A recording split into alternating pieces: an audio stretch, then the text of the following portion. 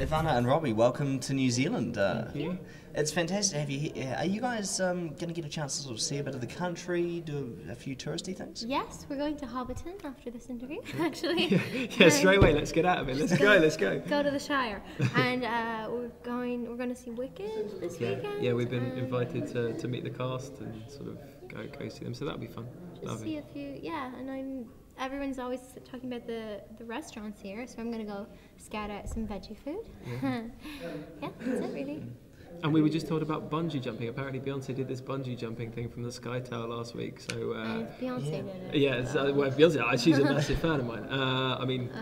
Flip that. So yeah, I'm gonna see if I can throw myself off the Sky Tower. That'd be fun. Oh, sounds like a great weekend. This could end up being a posthumous interview by the time you broadcast this. This could have all gone very badly. In memoriam, Robbie. Yeah, exactly. Yeah. Harry Potter. It's one of the biggest film franchises in recent history. Do you guys feel privileged to be part of something like that? Oh, of course, 100%. Yeah, like the more the time goes on, I was saying the other day, I was like looking at emails, and I have so many like requests, charity events, I was like, whoa, this thing isn't going away. Like, because I was used to that at the time, but now it's been like 3 years, and it's still the biggest thing, and it's like, it like, you know, here we are in New Zealand. We just got a free trip to go here. Yeah. You don't get that with any other else. Like Harry Potter's given just so many opportunities, got me to meet so many people, and yeah, it is always going to be there. And even if they do remake them and it goes on, and you know, J.K. Rowling is doing a new one. She's doing Fantastic Beasts now.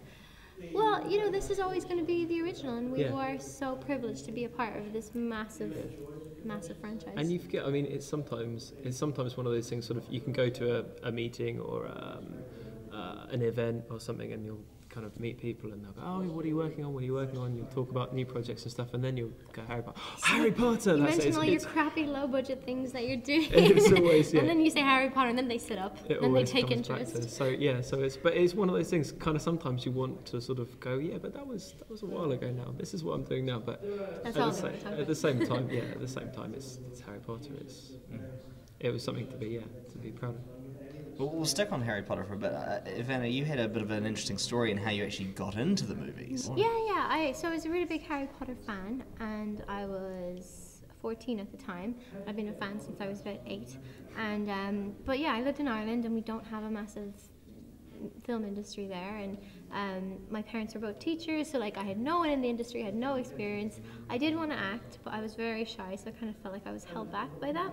But then I saw a casting call for Luna Lovegood on a Harry Potter website, and I just said, I have to go. You know, it was like one thing that I kind of put everything aside, like schoolwork, the fact that I was shy, I was just like, I have to go and do this. And yeah, I had an audition then, it was a screen test, and then a week later they called me in. No, I had an audition, and then a week later they called me for a screen test, and that was it. Just 2. And now you're here in New Zealand. Here I am. That's all it is. 7, 8 years later. Robbie, how did you get into acting? How did you get involved in all this? Well, that story, that's a funny one, because she only had to. I think for James, we did like, I don't know, 5 auditions or something. It's one of those, you know, you have an agent, they give you a phone call, and usually they phone and say, "Oh, there's this movie, and you know, we'll send the script through, and you'll have a read of the script." You think, "Oh, this might be good, this might be rubbish." When they phone and say it's Harry Potter, you're like, "Oh, okay, I'm gonna sit up. I'm gonna take note of this one. This is an important one." So yeah, it was one of those things. I started off doing theatre, and did a Romeo and Juliet in London, doing Romeo. So that was a nice start. And then got an agent, and yeah, one day they phoned and said, go for this audition for Harry Potter, and I thought there's absolutely no danger I was going to get cast, absolutely no chance. And every time they phone and say, "Yeah, they'd like to see you again, they're not sure which role, and then they think it might be James," I'm going, "It's never going to happen, absolutely no way." And then eventually one day I was working on something else, and they phoned up and said, "Yeah, we'd like you to do James." And I bounced into this other job with loads of really hard-working, struggling actors, and then one going, "Yeah, I'm going to be in it." And they were much nicer than I would have been, I think. They should have punched me and shut up, get back to work. But they didn't. They were really sweet. And then by about lunchtime, I kind of calmed down and got back on with it. But yeah, everyone always says, "Oh, it's never going to be like this again." You know, Harry Potter's a one-off. You're never going to be in that kind of situation again. And you kind of go, "Yeah, I know." and then you realise you're never going to be in that situation again. It's a one-off. Were you a fan as well? Massive, yeah, huge. We were talking about this. I used to write. It's embarrassing. I used to write fan fiction. I wrote stories about the characters and posted them online before I was acting. So when I was 14 or 15. I wrote. I think I've said this before. I wrote the year before I wrote because I wanted to be Cedric, and the producers were very kind. They sent a letter back. I think probably didn't. Someone at their office sent a letter back and said, "No, sorry, that one's already cast, but we'll remember you next time." And then my agent, they ended up doing their work, doing me a service, and get me in. Fantastic. Since Harry Potter, what have you guys been up to? Sorry, I just blanked there. I was thinking of something else. I moved to the States afterwards, and so I did Sinbad, a series, and then I did a movie recently called GBF. It's like an American teen comedy, so it's like the opposite of Harry Potter. And I just wanted to be in it because I'd never worked in America, and there were some cool names attached, and I got to play like really the mean girl. I got to play nasty character, and that was fun. And then I just did a play in England about Houdini, which was great. I got to be a magician's assistant. It was fun. Yeah, and that's the thing. It's kind of how many different things can I do. I've got a movie which is coming out in a few weeks about Jimi Hendrix. So Andre 3000, the lead singer of Outkast, plays Hendrix. So again, you literally couldn't get any further from how sort of drug taking and kind of rock and roll and the Beatles and the Stones. Yeah, couldn't get any further from Harry Potter. But again, it's kind of fun to do stage and do bits of Italian stuff, and you never know what's next. It's sort of you're going to be doing this for the rest of your life, hopefully, if everything goes well. So just kind of take one job at a time and enjoy it. Do you find that it can sometimes be quite challenging to do different roles, that you are sort of typecast as being your Harry Potter characters when you're going for auditions, or when you're thinking of a movie role, people automatically think of you as Luna and James? People do that with me.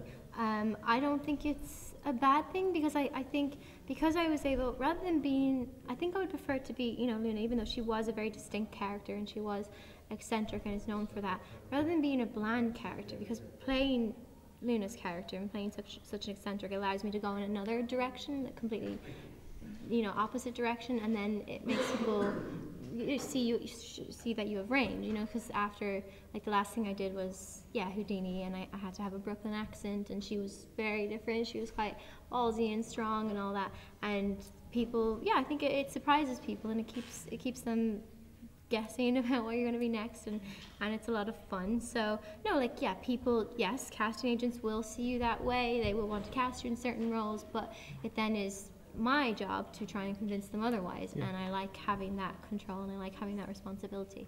I think he's right. I think it's a bonus. I think one, if as an actor you can make anyone remember a role you've done, that's kind of your job. That's pretty good work.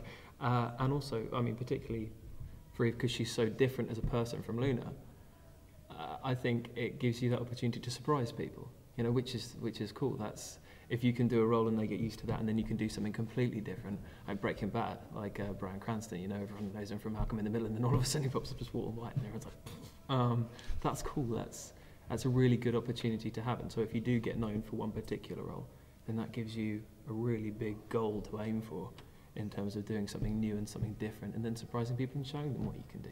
Yeah. So I think it's a bonus. And that's the thing, like with Harry Potter, I did struggle with the idea that I felt like I wasn't an actress for so long. I felt like I was a bit of a fraud, because Harry Potter gave me the high profile, but I didn't have the experience. But once you have that people are going to look at you in Harry Potter, like it's gotten me indoors, then you have the chance to prove yourself. And that's what everyone's looking for. Like, some people are super talented, really struggling, really trying to get seen, but they never get that opportunity, and no one notices them, and then they kind of, maybe they'll get discouraged. So that is such a blessing to have that. If you're people building a will be career, willing to meet you. Yeah, you're building a career, and it's a great way to start. It's it can't be a negative. It's only a positive.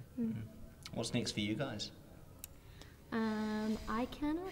I cannot say. I'm possibly doing a movie in Ireland soon, but I can't say what it is. I'm just focusing. I teach yoga as well, so I focus on that. It keeps me sane, because I think in acting you're always waiting for someone else to give you a job. So this is me telling other people what to do. It's really fun. I'm a typical actor. Nothing. If anyone has a job, let me know. Don't do that. You're not desperate. I've written, and I'm going to be directing a short movie of my own later this year. So that's kind of what I'm focusing on until the agent decides to pick the phone up. That's as Eve says, you spend a lot of time waiting for other people to call. So it's kind of nice when you've got your own thing and you can kind of crack on with that. Fantastic. Thanks for joining us, and enjoy your time in New Zealand. Thank you very much. Enjoy the expo. Cheers, man. Thank you.